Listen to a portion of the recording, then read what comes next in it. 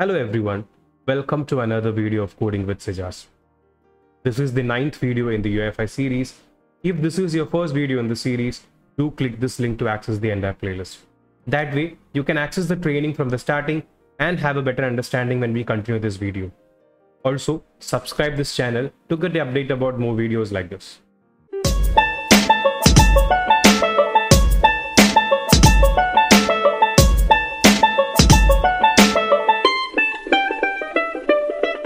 In the last video, we learned about components.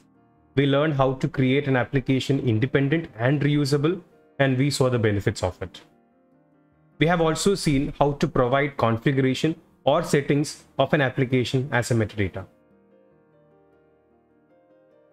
If you look closely, you can see the configuration or the metadata is provided as a JSON file, whereas the entire component is written in JavaScript. So it makes a lot of sense to have this as a separate file, and today we are doing the exact same. Before we move further, if this is the first video, do click the link above this video to access the entire playlist. I have moved the last video's code into a new foldable component and it is pushed to the GitHub. You can access the GitHub using the link in the description. So let me go ahead and create a new file and let me call it manifest.json.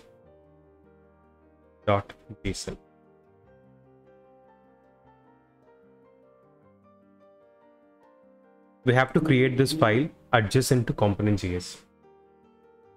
So what does this contain? Contains a JSON object. The first thing I need to provide is a version, and this is nothing but the version of the JSON file. So we will provide the latest JSON version according to the SDK which is currently on. The current version which is available is 1.12.0. Now we have to provide some sections. The first section I use is sap.app. Next section I am going to create is sap.ui.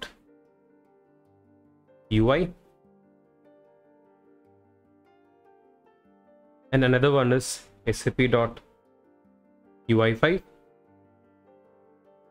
And that's it for now. So what does each section contain? So the SAP app here represents the application related configurations. It contains the default i18n model from where the title should be taken. It contains the app title. It contains the application namespace, etc. So let's add some configuration into SAP app. So first thing is ID. So I have to provide the namespace of the application. So we have used the ID in.sijas.ui5.app. Now I need what type is this manifest representing. So usually we provide two values for this. One is application and another one will be library. So we can create a UI5 library and the configuration also will be specified in manifest.json. So it's nothing but type is application. And we need to provide the i18n model where it is present. So we have that in the i18n / i18n dot properties. That is where our i18n model is. We have to also provide the title for the application. So let's open our i18n file and let's use the page title what we have mentioned here. That is nothing but the page title. We also need to provide a description. So that is description, and we have to give something like, I'm creating a new key, application explaining manifest usage. Also I'll change this into manifest explanation. So again I have to provide the key over here, which is the description key. So for now, I'll not have this file because we will only maintain one language code. And we also need to provide the application version.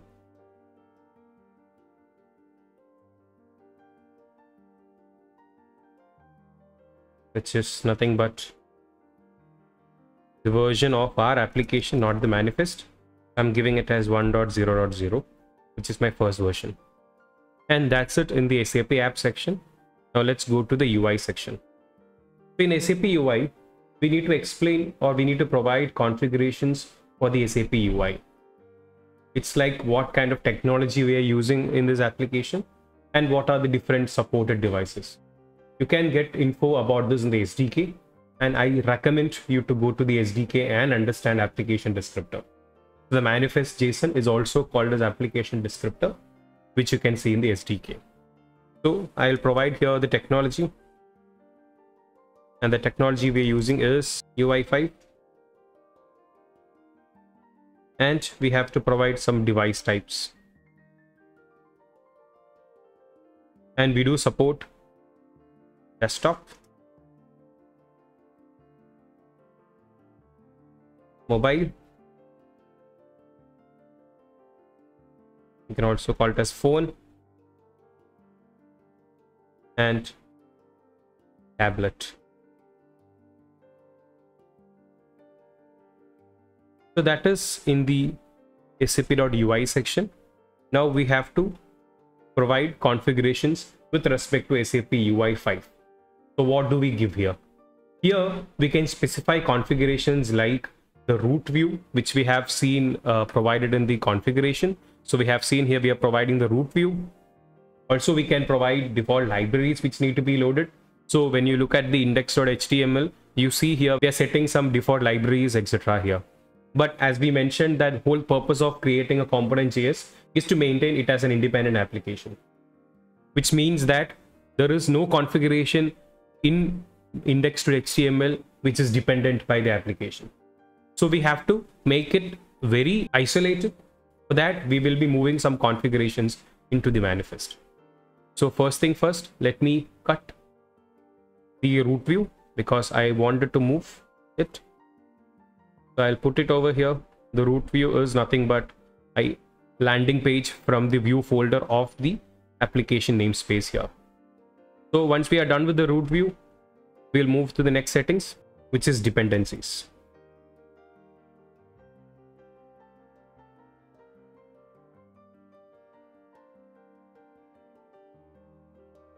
So here we have to provide what is the minimum SDK version used by your application. So I'll give min version. So I need a minimum UI5 version and I'm using it as 1.93. That is the latest UI5 version, but I want my application to use minimum version as 1.93. Now let me specify the libraries which I want to be loaded by default. So first I need is sap.m library, and I'm not providing any configurations for it. I also need sap.ui.core, which also I am loading as default because I'm not giving any minimum version or lazy loading or anything like that. I want it to be loaded by default. So we have provided the libraries here. Now let me go ahead and add models. So models is where we specify all the models required by the application. So we have seen we were setting the resource model in your component.js, and we don't want those to be set in the component. We are also moving that into the manifest because this application is using the resource model only once. So we will try to access it through the manifest.json. So first model name is i18n, and let me provide the configuration for this. We have to provide the type. So the type is nothing but the one we have here, which is sap.ui.model.resource.resource model. So I'll move it. I'll make it dot.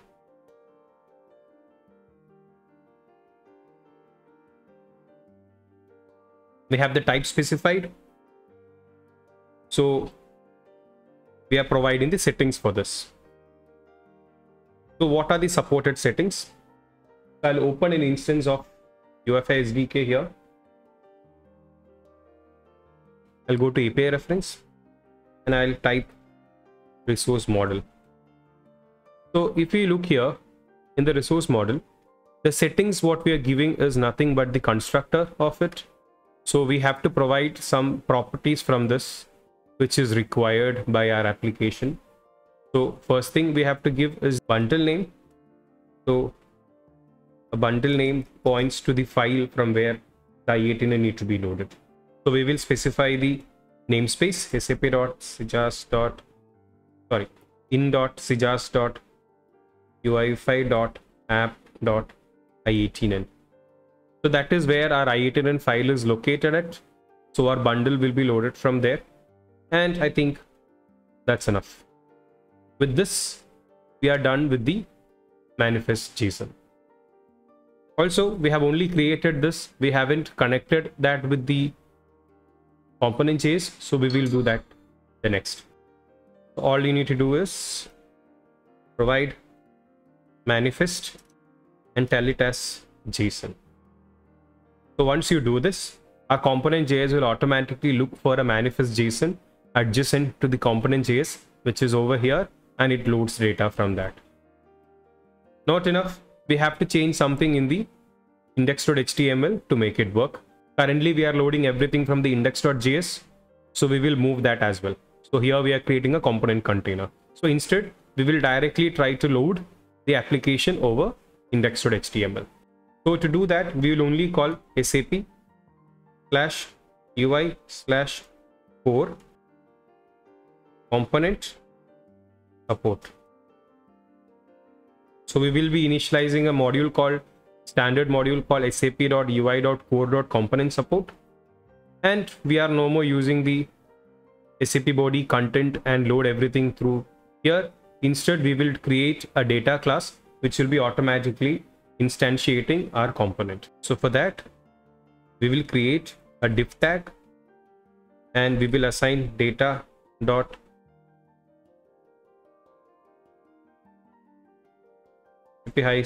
UI hyphen component. Then we will give the next configuration, which is nothing but the namespace. It's nothing but in.sijas.ui5.app. Now we need to give the ID as container and data hyphen settings, and that is nothing but a JSON object which has the ID. I'll give this as app and I close the div tag. Let me try formatting it. So we have this here, data hyphen, and we are no more loading the index.js, and that's it. Let's try to run it. So I'll give serve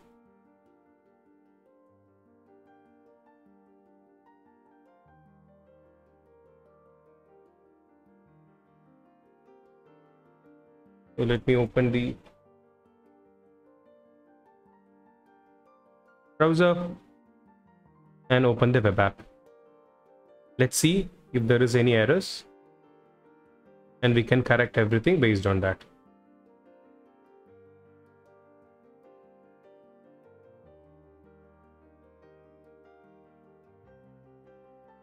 So let's see the sources. We have the index.html here, and our application is not loaded completely. So let me go ahead and check, and I have not saved it. So I have saved it. I'll come back here and refresh this. So we have our application loaded with our settings over here.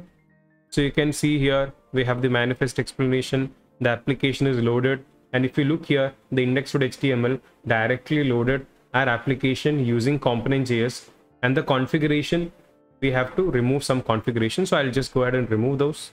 So in component.js, we no more need the resource model, so I'm removing it. I'm removing it over here from here also as well. And the binding mode as well, I'll keep it. And here we have the application settings to resource bundle. So I'll just remove that as well. So with this, since we have removed the resource model and we have added that to the manifest.json, we shouldn't see any change here. Second, we have an error. That is i18n is not defined in the component.js. So let's go to component.js and see what is the error over here. So here we have an error saying i18n is not defined. So for that we have to create a i18n file. So basically we were pointing to a variable which doesn't exist. So i18n is nothing but this dot get model with name i18n. So since we have removed the reference to the resource model, we need to provide, or we need to get it from the component.js. So with this, you can see here now the i18n model is loaded, but it doesn't provide the text properly. So let's see what changes we need to make for this. So I'll go back to the code, we just analyze it. Let's go to manifest.json, and first thing you see is here bundle name is not pointing to the file, it is pointing to the folder i18n. So I have to specify the i18n file here. So basically the bundle name is nothing but the namespace of the application, the folder where the i18n file, and the file name which is i18n.properties. Next thing we need is something called supported locales and fallback locales. So we have to specify the supported locales here. So we don't want our applications to be, wandering around the entire locales available. So for now I give supported locales as empty, and I need a fallback locale, which means that what happens if the locale which I requested doesn't available. So we have to fall back. So fallback locale also I'll be specifying as empty. Okay, now let's go here and refresh. We see it is loaded, the text. So hello is actually from the i18n. So just let me make some other changes. If I go to index.html, I see here we made some mistake here. I have to make it settings. So I come here, let's see, we do have an error. That means it is not a right JSON file. So if you look at it, this is not right JSON. To make it a right JSON, I will specify single quote. Inside that, in double quotes, I need to provide ID, and in double quotes, I need to provide the app as the ID. Perfect. Also, since we have loaded our application libraries from the component.js using manifest.json, I'll remove this from here. I only need, and also one more thing which is very important is to provide the compact version. So I'll give it as data AP UI compact version, and we need to provide it as edge because in future videos we will be using complex binding and we need application to support it. So we have successfully configured our application using component.js and manifest.json. So my viewers, that's for today. So today we have successfully configured our application using manifest.json, so which is nothing but an application descriptor. We have a clear-cut separation between the component.js code and the configurations, and in future we will be adding more and more configurations to manifest.json, and this will make our application more readable and it will not make our component.js crowded. So with this, let's conclude for today. If you have any questions, do post the comment. Support this channel by subscribing and sharing and liking the videos. See you guys in the next video.